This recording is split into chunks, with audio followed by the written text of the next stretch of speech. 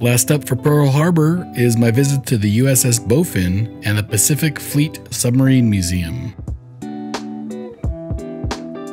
As you would expect, the Submarine Museum has multiple interactive exhibits, models, as well as artifacts like this bell from the USS Bowfin itself.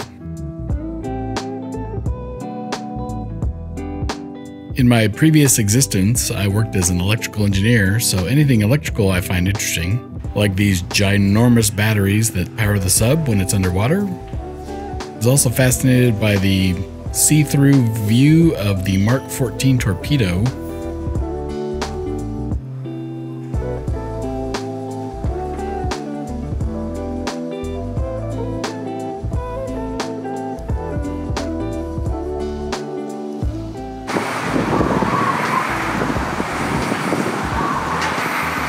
Kamikaze torpedo submarine thing.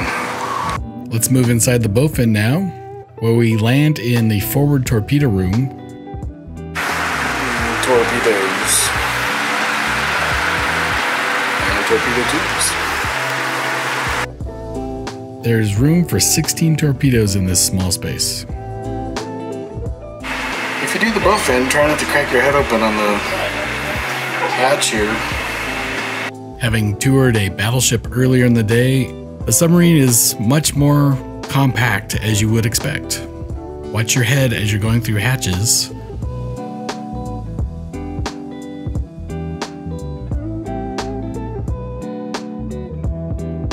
Looking up at the periscope, I had to ask where that was.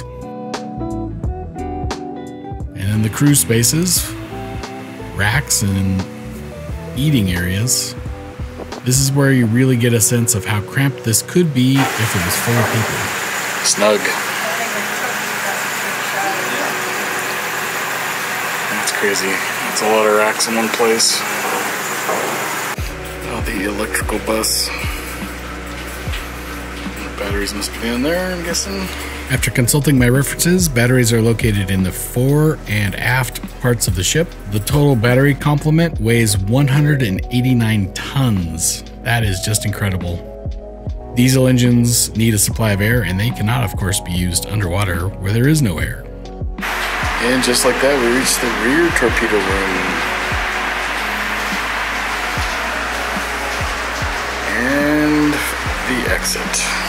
I don't know if those guards are original equipment or added afterwards, but I suspect they're there to protect the propellers. On the deck, there is a 5-inch 25 caliber naval gun. I always wondered how a gun can be exposed to the seawater and then still be operable once it's out of the water. Things that make you go,